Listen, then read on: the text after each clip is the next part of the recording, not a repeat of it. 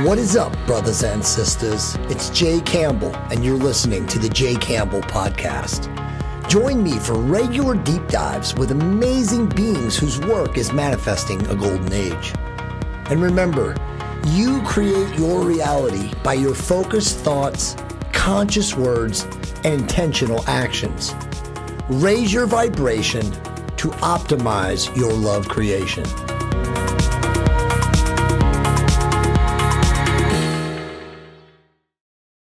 Hey guys, what's up? It's Jay Campbell, and I'm making a quick commercial here for 𝙒𝙄𝙄 my revolutionary cosmeceutical peptides company, co-founded with my business partner, Nick Andrews, who happens to be one of the world's top formulators. We have the revolutionary 𝙒𝙄 𝙄𝙨, which completely regrew my hair. If you guys saw my hair about a year ago, I was almost bald. I even had the micropigmentation program from Advantis. And now I've completely regrown my hair. That's just with version 1. Version 2 is now in the marketplace, or will be very, very soon. And it is 3 to 5 times as more effective than the current version or the original beta version of 𝙒𝙄. We also have royal blue serum and sky blue cream, which will completely upgrade your face. I mean, I'm almost 50 years old. I have a pretty good complexion. I use it regularly. My wife swears by it. It will reduce fine lines and wrinkles, dramatically improve elasticity, and just the overall look and feel of your face. You feel great on both of them. You can also use them with red light therapy. There's all sorts of great stuff. So go to 𝙒𝙄𝙄custom.com. And if you're a first-time customer, use the coupon J15 to take 15% off your purchase. I appreciate all you guys, and I send you tremendous love and light.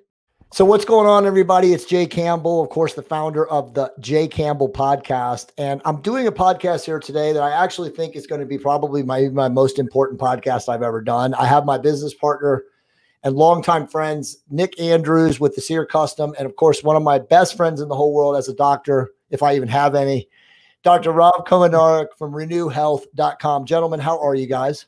Great. I got your back, man, for a lifetime. I know you do. And so does that guy up there. So, I mean, we're entering the golden age. This podcast is part of how and why we're doing that. Let me just set this up real quick.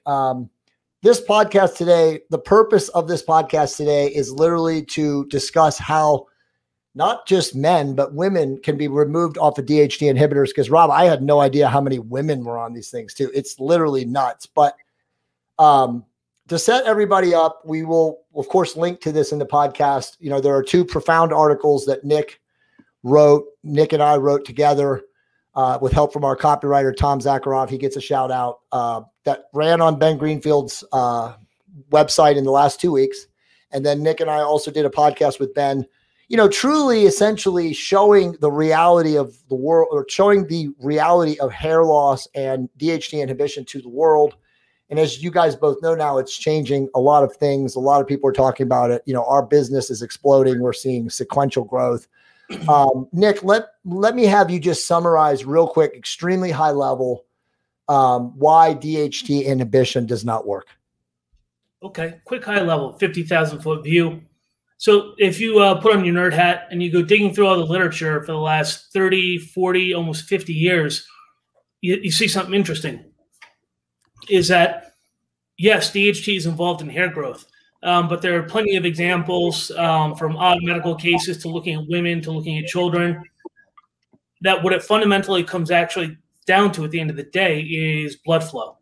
So as soon as you inhibit blood flow to that area, actually, honestly, any area of the body with hair-bearing follicles, you're going to experience hair loss. Is it DHT? Well, you can look and you'll see DHT in various parts of the human body at various ages in both men and women, and there's no impact on hair growth. So going through all that literature right there, what that shows us is DHT is not the foundational cause. It is not the root cause of hair loss. Yes, it can contribute. Yes, it plays a role in hair loss. But, you know, Dr. Rob will get on this in a moment. You know, why are you going to go after, you know, one of the more important hormones in your body when it is not the causative factor of hair loss? Very well said. So, Rob, I'm going to jump into the next point, and this is all you. So with that said, why are DHT, and for the people who don't know what DHT means, it's dihydrotestosterone. Why are DHT inhibitors Band-Aids? Man, DHT, right? Dihydrotestosterone. What a hormone that makes men men. It literally is what makes you a man right from the beginning. As a fetus developing in the womb, when the two labia fuse together and the urethra is made, that's the responsibility of DHT.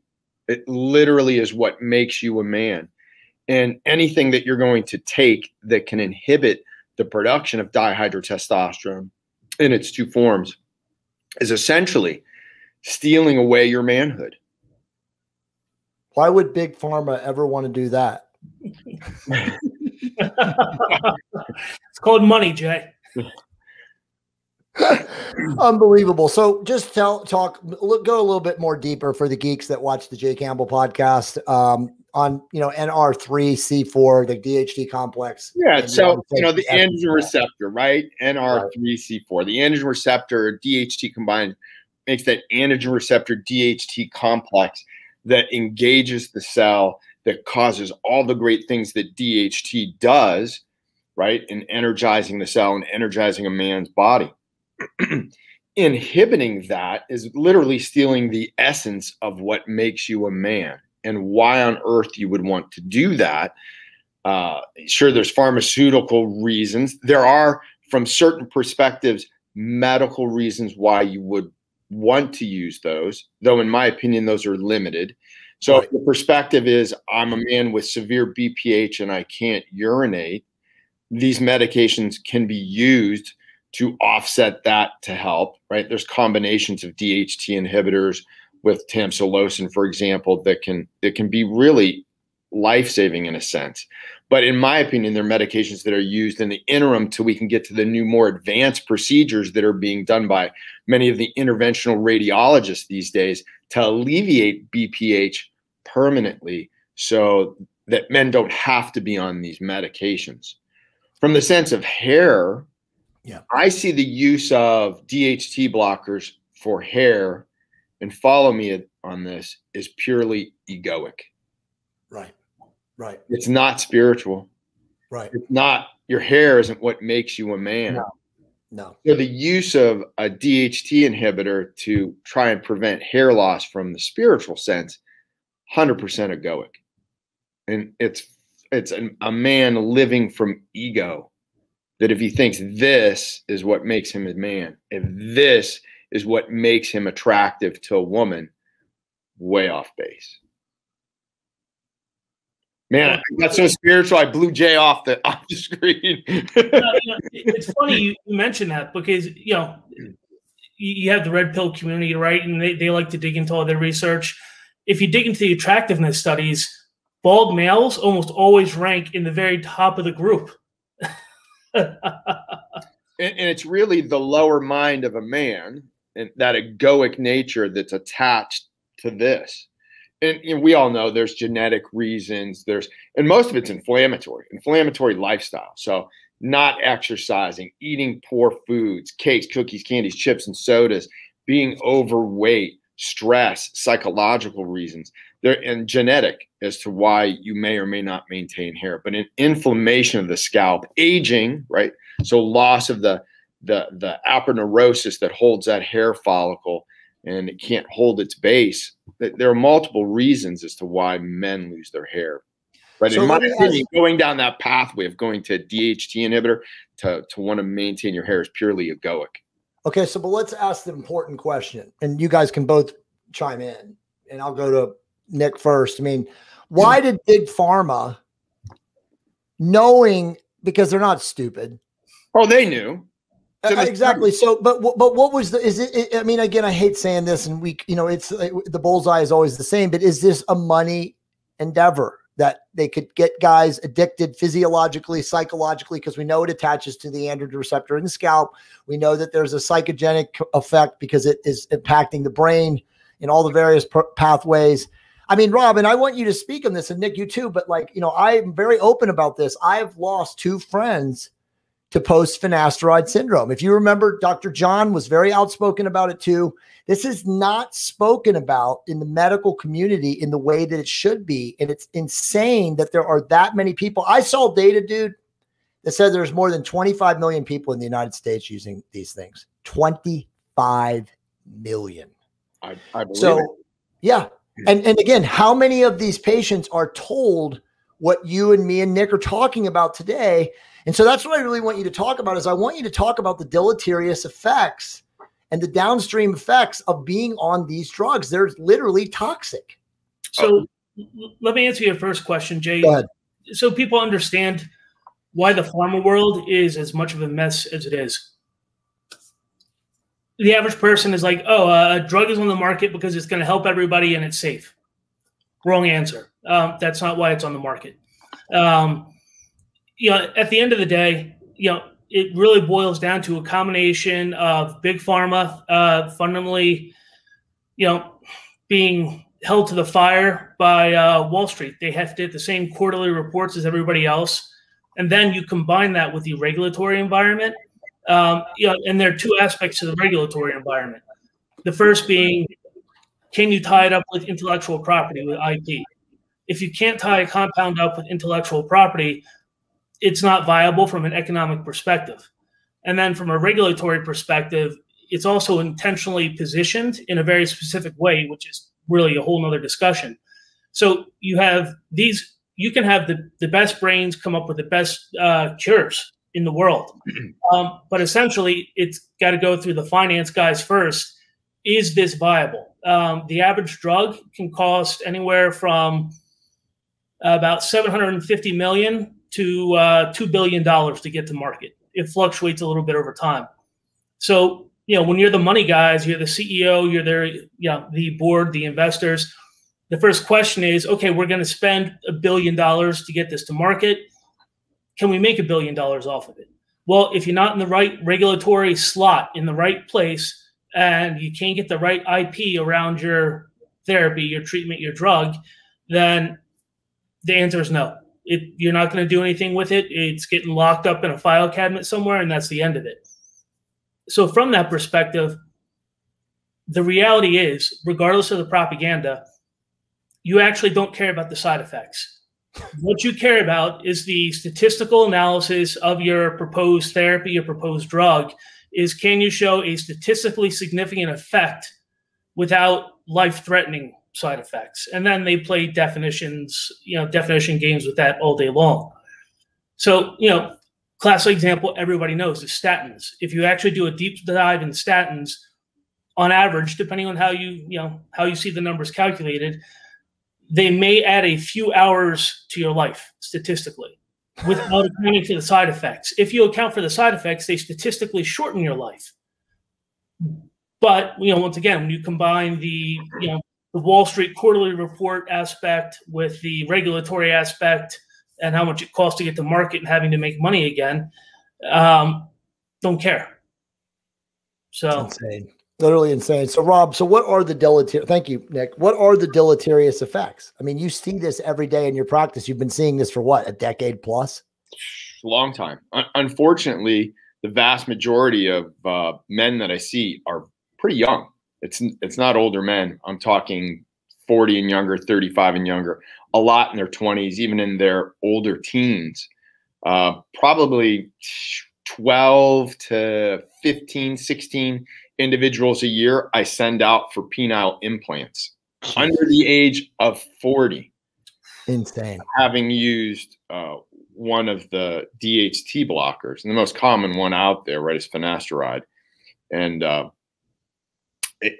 it's really sad to see a 20-something-year-old who now is unable to generate an erection because of the DHT inhibition and the destruction of the receptor or atrophy of the receptor, whatever the exact mechanism that may be that's causing the problem.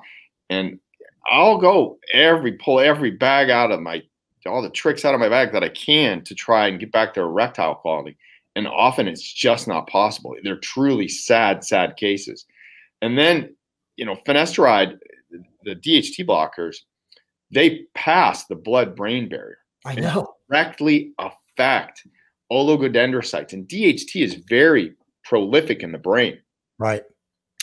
And it can be produced on demand. All the other neurosteroids, pregnenolone, allopregnanolone, get interfered with. The volumes of the brain that these metabolites that are responsible for keeping you calm. And finasteride can directly interfere with the production of these because it crosses the blood-brain barrier. And you'll see mood disturbance disorders, severe depression, anxiety. It's incredible. And literally uncontrollable at times. My heart goes out to these individuals that are put on these medications and never given any kind of fair warning as to the degree of erectile dysfunction, impotence, mood instability, gynecomastia. You'll see thickening and darkening of facial hair, which, you know, most guys will be, oh, like, great, like my beard looks better. But then you look at the prostate cancer prevention trial back in 2004, which showed that, you know, men on DHT blockers, it hides prostate cancers. And when it's diagnosed, they're much more aggressive cancers. So to me, there's a lot. If a doctor, physician, nurse practitioner is going to prescribe a DHT blocker, they better damn well understand what this thing can do.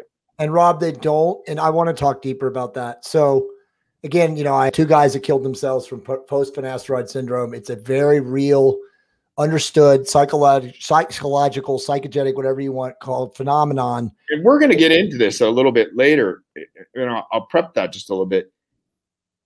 The male identity lives in the pelvis. Yeah, exactly.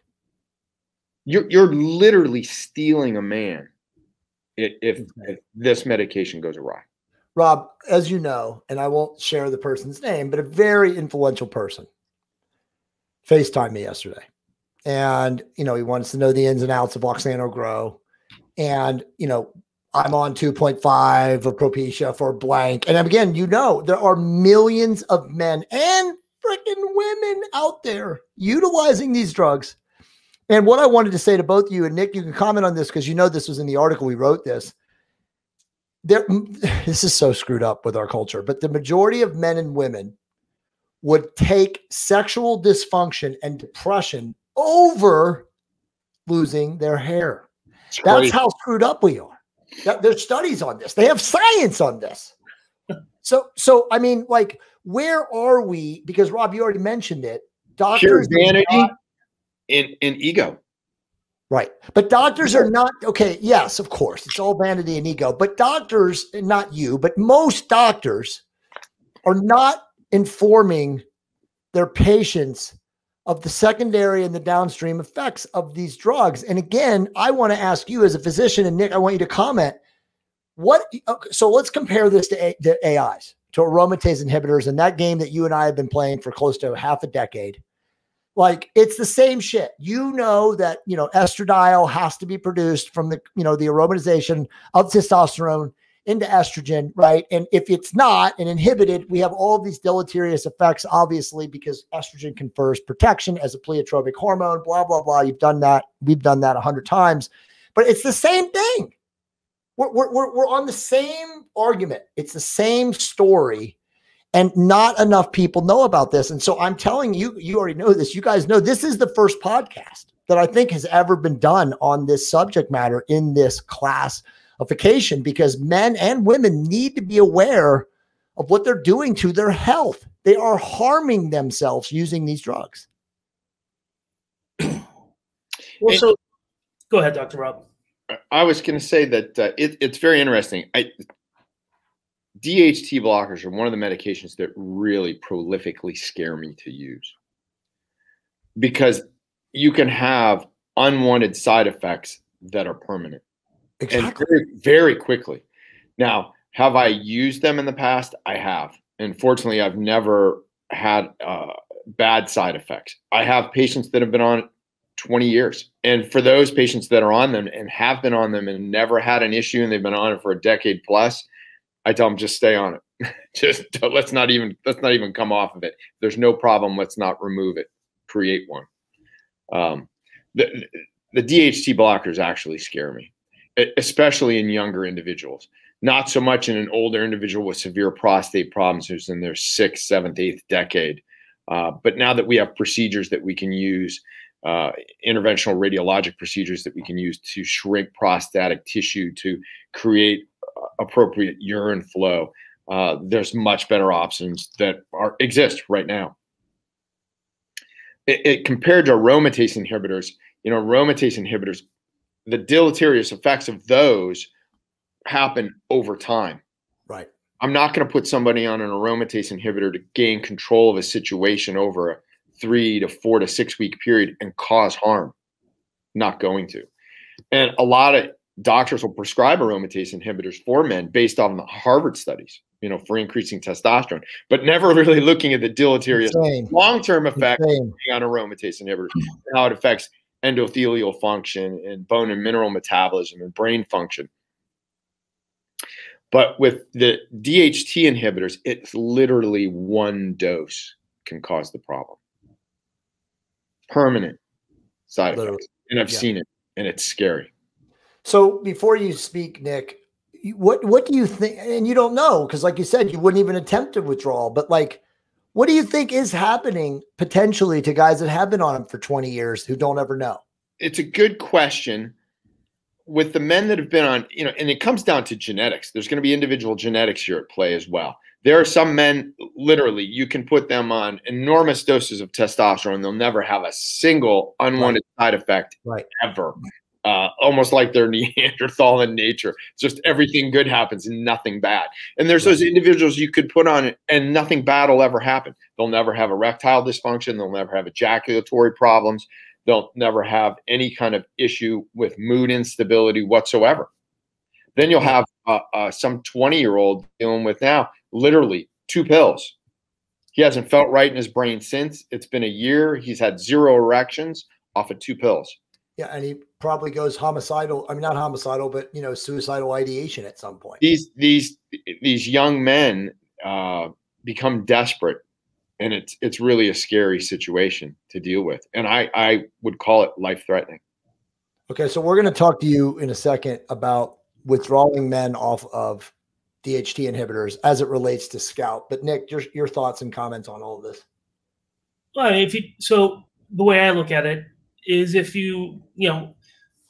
we're all, in this group, part of well into optimization, what's the point of that? Fundamentally, it's to optimize the aging process. We all kick the bucket at some point, but the question is, how do you get there, right? That's why we all optimize. And you start looking at hormone balancing, what is one of the bigger things of optimization? Keeping your hormones balanced. The second you start introducing exogenous hormone blocking compounds, if nothing else, to Dr. Rob's point, it can happen in 100 different ways. But fundamentally, you just accelerated your aging process. It could be through 100 different mechanisms, but you're virtually guaranteed. Actually, Dr. Rob, if you ever have a chance with some patients, this would be interesting. You can do the genetic age testing now. It would actually be interesting to take some guys who've been on it, and compare it to guys of similar, we'll say, optimization or physiological backgrounds. I would suspect that you're going to see a jump in genetic age. That would be an interesting study to conduct, to get a small cohort of men together and see what that data would look like, because it would stand to reason. You're literally blocking the very hormone that makes you a man. Well, so also, if you think about it from a systems perspective, your body is always working to maintain homeostasis. So you've now applied this exogenous push on your system. So now your body is always pushing back on that. It's like an engine. If you drive with your foot on the accelerator, even if you're just on the brake a little bit, but you're always on that brake a little bit, for 5 miles, you're fine. After 500 miles, you destroyed your brakes. Just that wear and tear is always there and going to build up. Well said. Good points. Yeah, very well said. Okay, so in the context of, we now know that hair loss is due to blood flow to the scalp. Bottom line, what is the restriction? Many causations of, issues in the scalp causing poor blood flow, microinflammation, systemic inflammation, type 2 diabetes, other diseases, anything related to, screwing up a person's blood flow, which is obviously lifestyle oriented. You're living fully inflamed, metabolically dysregulated, dysfunctional, whatever. What is going to be, Rob, the easiest way to withdraw a man who's been on, for the guys that have been on, younger guys under 40 who've been on very short term, whose doctors, put them on this, then they were using minoxidil or whatever other bullshit that doesn't work and attaches to the follicles in the cell. What is the easiest way that you would withdraw a man off of this that will prevent as maximally as possible? And I know Nick will speak to it, but we probably should say it's going to be a roll of the dice that you're not going to have some of your follicles die, because they've already been killed by the DHT inhibition. But what is the best way to do this? Because this is going to be important. There are going to be hundreds of thousands of men and women, maybe millions, in the rest of this year coming forward to guys like us asking us, how do I do this? Yeah, so great question. And the approach I take is very individual based on what symptoms or lack thereof that they're having. So the best way is to do a slow wean, regardless of who it is. I'll generally wean them slowly off the medication. More often than not, guys will come in and they're usually on finasteride 1 milligram a day. So by the way, that's insane. Yeah. And if they're having problems, I want to get them off as quickly as possible. And then I want to get their DHT levels up as high as possible to try and reverse some of the unwanted side effects, which is generally erectile dysfunction and ejaculatory dysfunction. So then the mood disorders, you'll see those as well too, usually severe depression or uncontrollable anxiety, and getting control of that, which often it may be weaning the finasteride away from them slowly over a period of a month or two to help alleviate the symptoms. Like mood instability with anxiety, I generally like to use pregnenolone, which will get converted to allopregnenolone, alloprogesterone, allopregnanolone, the Valiums of the brain. I may use an SSRI because there can be loss of slow serotonin reuptake transporter protein that's causing the issue, and the lack of DHT in the brain itself. So I may use testosterone transdermal. I may use an orally rapidly dissolving tablet. I may use injectable or a combination of thereof to get higher DHT levels to really saturate the receptors again. The exact mechanism of what's occurring at the cellular level, whether it's androgen receptor atrophy from not being engaged by the DHT because there's no more production because their levels were 30 or 40, which isn't high. Right.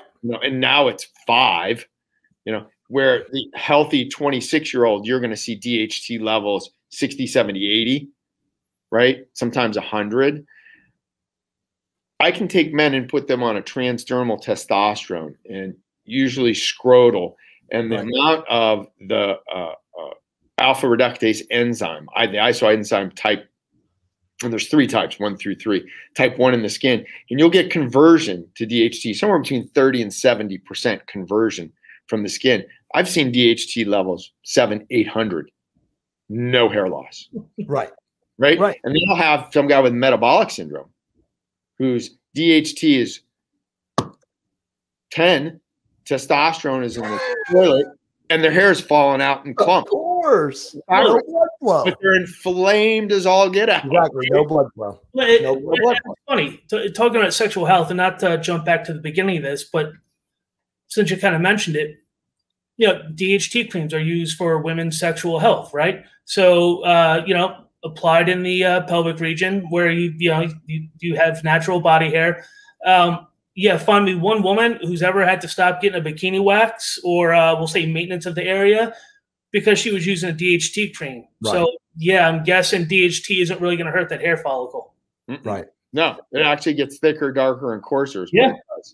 Hey guys, what's going on? It's Jay Campbell. Quick commercial for the Optimized Tribe with U.S. Navy SEAL Michael Jaco and I every Monday night at 6 p.m. Pacific Standard Time. There is not a single group online where you will get the highest level intel that Michael and I can provide you, from mastering intuition to fully optimizing your hormonal health to improving your fitness to raising your vibration and increasing your consciousness. There isn't a single group online with 2 dudes like Michael and myself helping people become the best version of themselves. It's literally $99 a month, and you get a 90-minute call with me and Michael every single Monday night. Don't wait another second. Sign up now at the link, theoptimizedtribe.com. I appreciate you guys, and I send you tremendous love and light. So if I'm watching this podcast right now, you guys are blowing it out of the water. This is amazing. We're 28 minutes in, and again, this has never been done. And I'm a bro, and I'm taking 1 to 2.5 milligrams. Again, that very famous person is on 2.5 milligrams a day, right? For 10 plus years. He's still got, his hair. But what he just heard your answer, Rob. But like in his mind, like, Doc, what am I going to feel like? Like, am I going to feel a lot better while you're doing this? Like, what is the time frame? I know you're giving me a ballpark, but like, how long is this going to take? Because this is the question these guys are going to be asking. And I wish I had an answer for that, because it's very individualistic. Right. There's no cookie cutter to this. It's not like, let me go to XYZ clinic and this is the protocol and this is how it works and it's guaranteed that this is how you're going to feel. If you're one of those men that is on a DHT blocker and you're not having any unwanted symptoms, erectile dysfunction, ejaculatory dysfunction, mood instability, anxiety, depression, chances are you're going to be just fine. I would still do a slow wean. Right. I wouldn't abruptly stop the medication. But if you're having symptoms, how you're going to feel afterward is going to be dependent on a molecular level. How well is that androgen receptor going to be engaged by DHT? Yeah. One of the things that I found in treating men with post-finasteride syndrome is getting their DHT levels as high as possible, as quickly as possible. And usually I use a combination of therapies. But the whole mechanism behind what drives erectile quality is very complex. It's a combination of vascular, neurologic, physiologic, molecular, psychogenic factors, which involves several neurotransmitters, dopamine, serotonin, norepinephrine, nitric oxide, endothelial and neuronal nitric oxide, melanocyte stimulating hormone, which I've had good success sometimes using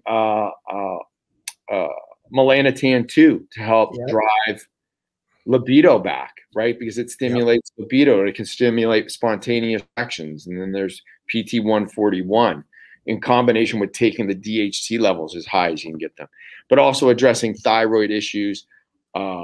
What's their prolactin and oxytocin doing? Because that also affects it. Then estrogen levels, because sometimes these guys, they come in an aromatase inhibitor and right?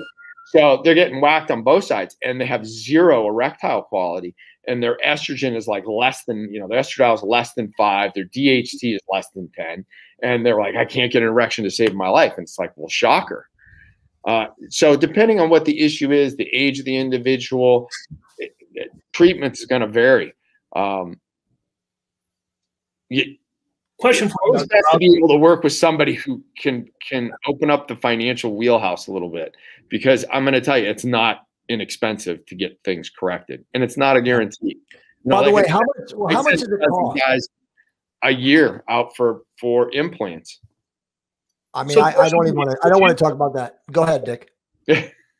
Dr. Rob, obviously I'm not a doctor. I'm just a professional nerd. Would you focus more on transdermal creams in cases like that, just given the difference in the pharmacokinetics, especially scrotal creams, because you're hitting that whole mechanism like big time. That's exactly. And that's exactly right, because I want to get the DHT levels as high as I can to start to saturate those receptors. And the best way to do that is going to be through a transdermal and applied scrotally.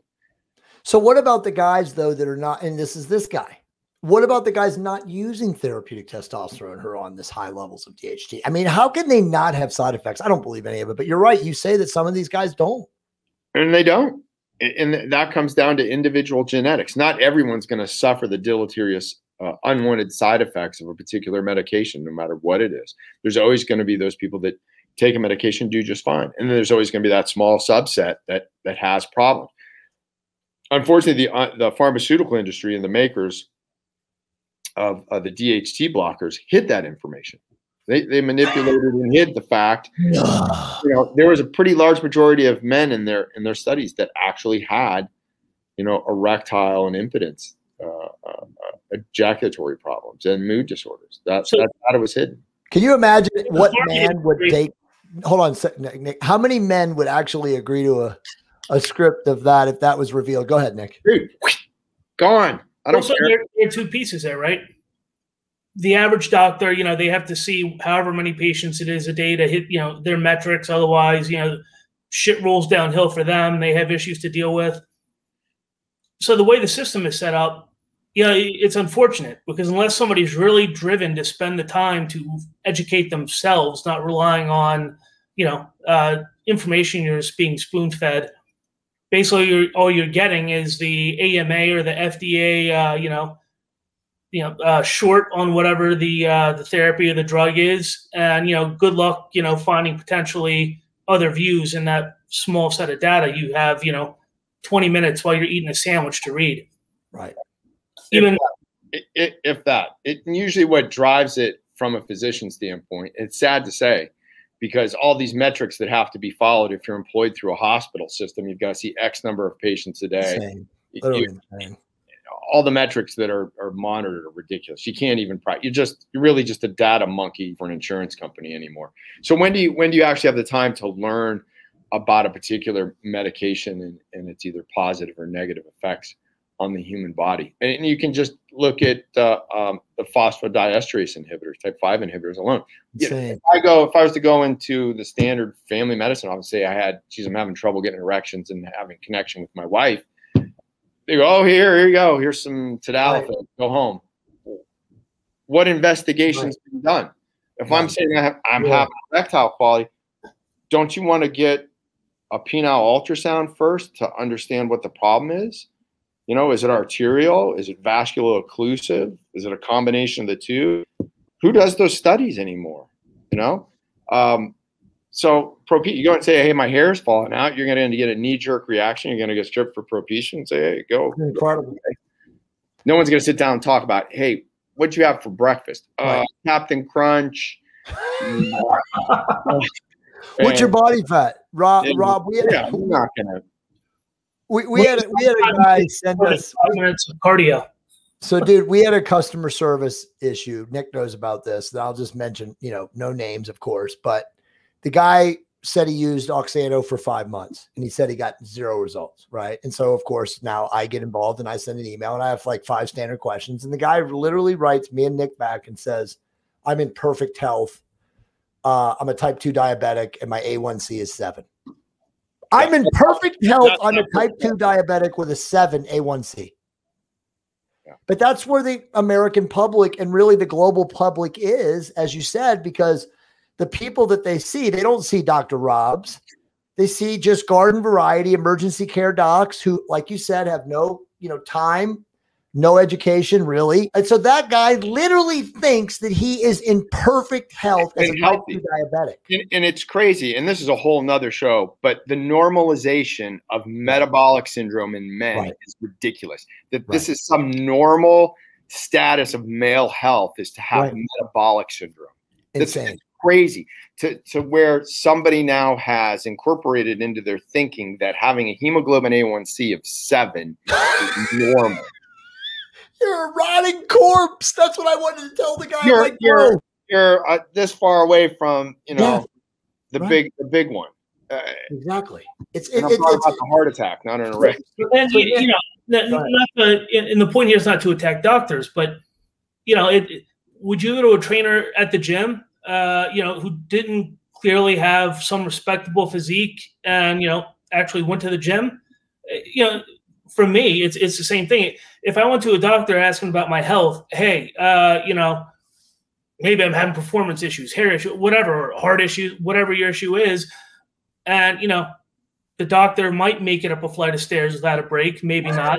Like, you got to kind of start asking questions because, you know, this may not be comfortable for people to realize, but wherever you are personally, you know, and we'll say in your life status and your health status, impacts your perspective of everything. If I'm overweight, sick all the time, can barely make it up a flight of steps, well, you know, that we all have challenges, right? It's not that big a deal. So, you know, if I'm in that condition giving you health or medical advice, you got to ask some questions. Right. Yeah. That's normal. Well, I'm glad you said that, Rob, because that is, we will do another podcast, all three of us on that again. But I mean, this guy, and Nick, you know, can share with you, but I want Nick to talk about DHT withdrawal and what happens to the follicles so we can be clear on that. And then we'll jump into what you want to finish with the spirituality section. Dr. Rob is now spiritual people. No, I know you always have been, you're coming out, bro. You're coming out on the J. Campbell. I'm not being so quiet about my belief in exactly. God. I've had enough. Exactly. And that's why you and I have always been boys, because we are all three men of God. But anyway, back to what I was just saying. Like, the reality is that they have made people believe that, right, metabolic dysfunction, dysregulation, being obese is not only healthy, it's like the new normal. And so people don't even know when they don't have good blood flow, or they don't even know what like actual health means anymore. It's so absurdly bizarre. Have you seen the most recent Victoria's Secret makeover? Yeah. Yep. I saw that because you sent it to me. I almost died. Oh yeah. Dude, I thought it was a joke at first. I thought it was a meme. Well, since Rob is with us now, and we all know what's happening, the fallen angels have taken over the society. We're dealing with demons. That's where we're at. Okay, so Nick, finalize this, and then we'll get into Rob's. We'll end on the best place, which is spirituality, and our, you know, speaking about God and the importance of why we're here. But like, what is happening when you withdraw a person off of a script like minoxidil or finasteride? Like, what is the risk to their hair follicles dying? Because that's the question that I'm getting. Right. So to Dr. Rob's point, it's going to vary from person to person. You will see the full spectrum. You're going to see some people who will probably have noticeable and potentially significantly increased hair loss. You'll have, you know, realistically, it'll be a bell curve. On one extreme end, you're going to have a small percent of men who are probably going to see significant, you know, highly notable increased hair loss. On the other end of the bell curve, you'll see people who don't have any impact. In the middle, where most people will be, you're going to see you know, it'll vary. You may not see additional loss. You may see, you know, decreased quality of hair, any number of combination of factors.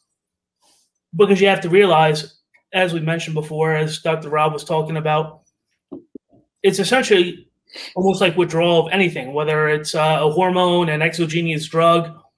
Your body has been pushing back against that DHT blocker the entire time you're on it. Now suddenly you pull it out, your body's still pushing back against it. How quickly your body gets back to a homeostasis point is going to depend on any number of factors, from your state of health, your stress levels, your psychological state, you know, how's your diet, you know, your genetics, on and on and on. But realistically, for most people, you probably will see, we'll say, a degradation of your hair condition, at least for a short period of time. Hypothetically, you know, I'm certainly not making any medical claims here. If you just look at how Oksana works, realistically, you would definitely want to be on something like that that's going to support your current state of follicle health, because coming off the DHT blockers is essentially increasing the stress that are on the cellular systems that underlie follicle health. So, you know, how long does that state of stress last? You know, think of it like a thunderstorm coming in, right? You get off DHT blockers, the storm's coming in, man. So, you know, how long that lasts is going to depend on a whole host of factors. But at that point, you know, let's take the average person who's on these compounds, coming off them. When you plan on coming off them, if you really want to minimize the impacts, you know, basically plan on optimizing, you know, as much as you can. You know, dial your diet in, start getting your exercise up, all these things. You know, look at your stress levels, your mental state, because the better you address all these, and you know, these are things obviously you can do on your own. You don't need to go see a doctor or this or that. You know, go see Dr. Rob. He'll do more for you than almost anybody else. But you know, there are quite a few things you can do to support yourself, but you have to know to do them. So great answer. Last question related to that, and both of you guys can take a stab. For that guy who's late 50s, early 60s, he's been on a DHT blocker, Propecia, for finasteride a long time, and he has no side effects. Is it okay for him to start using 𝙒𝙤 concomitantly with the DHT inhibitor, and what kind of results should a person like that expect to use? Because obviously we're all for, for most people, withdrawing, gradually doing it the way Rob recommends. But is it okay, and maybe I'll ask you first, Nick, to use it while on DHT? Is he going to get worse results or less results than somebody who's not? So we've had some interesting conversations around this and we've tried to be very careful because we don't want anybody getting the wrong idea, feeling they've been misled.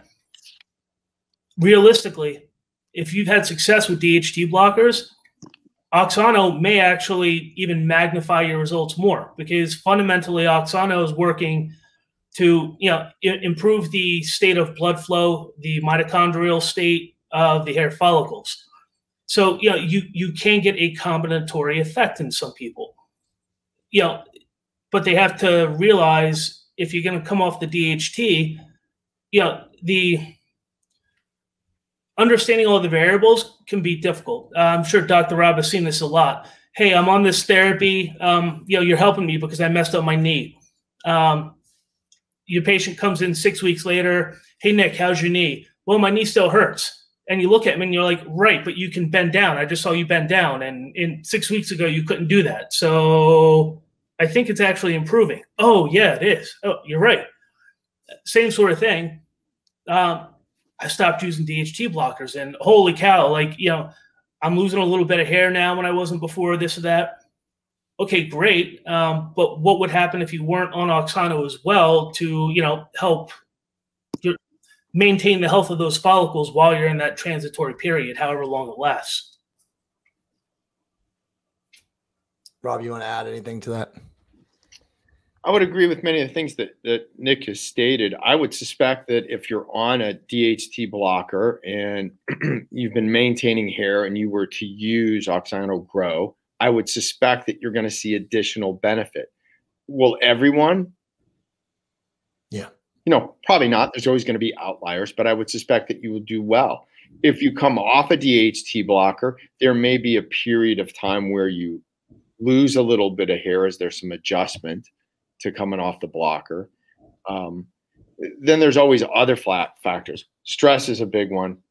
And then inflammatory state.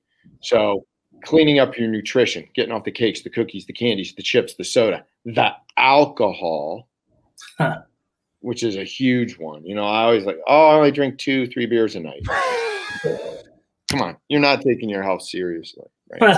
So getting off all the inflammatory, and then taking care of chronic infections, chronic low-grade inflammation, mitochondrial dysfunction. It's interesting how many times I'll treat men or women, for that matter, for low-grade infections. They've had multiple viral bacterial infections, cleaning things up, candida infections, getting rid of chronic inflammation, cleaning up their lifestyle and their nutrition, adding in something like 𝙒𝙗 to generate more mitochondrial density, right? And maybe I've used PRP for some other reason, and they'll go, what I've noticed? My hair seems thicker. Yeah. Well, I was just going to ask you that. One of those particular modalities, it's the combination of, say, getting their thyroid corrected and using some mitochondrial products, so alpha lipoic acid, some 𝙒𝙗. It's getting their lifestyle corrected, and all of a sudden, it's synergistic effect of these things, and you see hair starting. Well, it's funny you said that, because Nick and I are we're developing a supplement along those lines. Okay, so look, I'm just putting this up here. I'm just putting this up here. We can say recommended by Dr. Rob, Nick, in the supplement. There you go. Okay, but those are the strategies. We'll bring Rob and Nick back, and we'll do a podcast on how to actually maximize the growth of hair, because Rob does a lot of exosomes and PRP, and I want to talk about that in his experience, because he can, but that's not what we want to talk about. We want to talk about this to end the show. Okay. So all three of us are men of God. So if you guys are not men of God and you're schmientists and God doesn't exist, you can eject the podcast right now. I don't think I have many of those people. But, go ahead. This is all you, Rob. So, what's really interesting in my work in dealing with men which didn't start out this way because most of it was hormone based, but a lot of men come in and the reason why they're here isn't brain fog or fatigue or gaining weight around the middle. It's erectile quality. Right. And they go, geez, you know, my erections aren't as strong, or I'm not having erections. I don't have nocturnal erections anymore. I've got no libido. And so by default, I started treating more and more erectile dysfunction over the years, to the point now where the vast majority of men, I'd say in the last 6 to 7 years, the amount of erectile dysfunction I see is it's enormous. It's enormous in its magnitude of how many men are suffering from poor erectile quality. And that led to me doing more investigative work of what else could be done besides the pumps, the constrictive devices, the medications, hormone replacement, extracorporeal shockwave therapy, exosomes, PRP, you know, making sure these men actually had penile ultrasounds to get an accurate diagnosis. What are all these things that can be done before they end up with either some vascular surgery or penile implant? Because erectile quality, erectile function, it's a disease that there's no cure. You have to manage it. Otherwise, it continues to degrade. So whatever we can do to rectangularize that, to stop the degradation of erectile quality. And what I found in my connection to God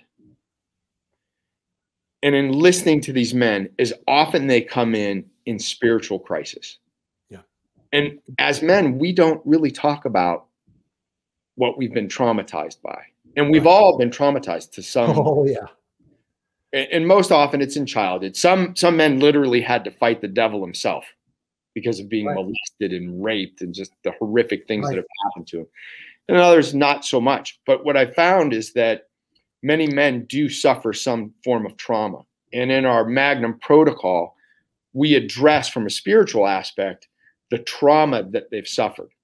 Now, we all, you know, we can be living from our heart, we can be living from our upper mind, or we can be living from the lower mind. And the lower mind lives in our pelvis. And the male identity lives in the pelvis. And oftentimes when we're living from the lower mind, that egoic mind, and we're taking our traumas and hurts and injuries and stuffing it on top and creating all this pelvic congestion, we negatively impact erectile quality. And so in my protocols, we work on the spiritual aspect of clearing out the lower mind so that the spiritual aspect can really start to take charge, because the identity of the man lives in the pelvis. And when you can connect with that identity, you can really improve erectile quality for a lot of these men, as long as there isn't some vascular insult, right? Some overwhelming medical problem. More often than not, I find that there's a spiritual connection to their poor erectile quality. And it can come in the form of abuse, betrayals, betraying their wife, and the guilt and the shame that comes from it. Yeah. And so I have several spiritual exercises that we help them through to help clear up pelvic congestion, and then other exercises to help strengthen pelvic musculature. Because more often than not, you know, men, they go work out their biceps and their triceps and their chest, but they don't do anything to improve the muscular strength of the bulbocavernosus muscle, the ischiocavernosus muscle, and the pelvic floor, which all contributes to emission of and secretion of fluids, and then ejaculatory force behind erections and erectile quality. So addressing the issues of the spirituality, of the connectedness of a man to a woman through the act of lovemaking, it's very difficult for a man who's suffering from erectile dysfunction to fully connect with his love. Right. And that impacts the very identity of who they are. And then most of their sex becomes egoic in nature, which is what most sex is. It's either egoic or it's dark sex. It's just emission. It's just emission, really. Emission. But it very rarely gets to spiritual connection. Right. And in order to have that spiritual connection to a woman, you have to clear out all that pelvic congestion. You have to have erectile quality so that the male identity, which lives in the pelvis, can connect with the female, right? And with that sacred feminine. If you follow me on this, all women want to connect. They all want to be seen. They all want to be heard. They want to be understood, and they want to be felt, and they want to be connected to. And they honestly want their man to lead too. And they do. And in order to do that, you know, they have to connect with the man. And that requires getting rid of that egoic nature, right? We're all made in the image of God. We all are God, because we're all made in his image. Exactly. And for a woman to connect with a man, she literally, and follow me on this, wants to be fucked into God. That's exactly right. You just read the David Data book, didn't you? No, I didn't. I didn't actually. And when that's what the book is called. Connect with her very soul. Right. Exactly. That's exactly right. Well, I mean, what was the book? I'll send it to you. I'll click it. It's David Data's book. I just read that 3 months ago. It's hilarious that you said it. That's literally what it's titled. I mean, you know, but in truth, and Nick, you get the final say here, and then Rob, you tell people how people can work with you. You know, and this is through my spiritual seeking and work and my inner work, which obviously you guys both know I do a lot of that. And I was not this guy up until 45, and thank God for my wife, Monica. But we are all nothing more than standing waves and vibrating particles of the divine mind. We are just literally spirits in these physical bodies, having this experience, you know, speaking, you know, sharing our wisdom at our highest and best capacity. So like when you do realize what you just said, it is profound, because we are literally just extensions of that. We're extensions of God as spirit form in physical bodies, and people have to get to that place. And I know a lot of people haven't gotten there yet. You know, I know in my life, Nick knows this, Rob, I think I told you this, you know, I've been an atheist, an agnostic, the aliens, you know, I mean, I've been at all. I've gone down every path, and you eventually get to a point, if you do enough work, where you know that like, this is way bigger than us, man. And something amazing created all this. So Nick, you get the final say, dude. Yeah, no, the only thing I was going to add on top of Dr. Rob's is, it's interesting. If you go into any ancient culture, you know, it's said in many different ways, worded different ways. But fundamentally, the joining of the masculine and feminine is a holy act. And for it to be fully achieved, it can be life-changing for people. But both parties have to do the work before you can actually open each of yourselves enough where you can fully make that connection. And when you do, it's never the same. No. Exactly. And until you do, you just don't know. Sometimes you just can't understand what other people are referring to. And I certainly couldn't. And when I achieved that, because there was a point in time when I gave up on my faith, you know, where things were just really, really dark for me. Of course. And I think we all get there at some point. Yeah. And then some way I found my way back, and have been climbing ever since. Just ascending. Right. And boy, when you have that kind of spiritual experience with another human being, nothing compares. Yeah. Yeah. Amazing. All three of you guys, we're all children of the light, as I call us, and we're all now spiritually connecting once again amongst each other. And we're pushing out the same information from a dissemination standpoint, that it's all the same. It's like this energy of this planet, the energy and frequency of Earth right now is connecting all of us in ways that we really can't comprehend. And so I will say this to you guys right now. I've done literally probably close to 700 podcasts in my life right now. I think this was the best one. I already said that to you guys in the chat. We covered a lot of ground here. A lot of people hopefully will see this. I can't think that YouTube will delete this. They will heavily suppress it. But we didn't say anything that the algorithm would say, zap. No. But, you guys were both amazing. Rob, if people want to work with you, they listen to this podcast, you're going to have a lot of people coming to you to get them off of DHT inhibitors. What is the best way they can do that? Simply reach out to support at Renew Health, and it's RENUE health.com. Beautiful. Nick, how can people reach you, my brother? What is the best way to reach me right now? Actually, through Twitter, or just go to Asir Custom. Jay's got me locked up in the basement making Oksana right now, so you know you have to get in line. He literally asked me the other day, he's like, dude, I need help with my social media. I'm like, no, you're not going to be dealing with that demonic sorcery. That's my deal. I will take care of it. You have no idea how bad that is at itself. But no, honestly, both of you guys, I love you guys. I appreciate you guys a phenomenal, profound podcast. I will be reaching out to you. I have to run right now. Nick, I will call you. Rob, I love you. Thank you. We will talk very soon. You guys have an awesome day. Thank you, gentlemen.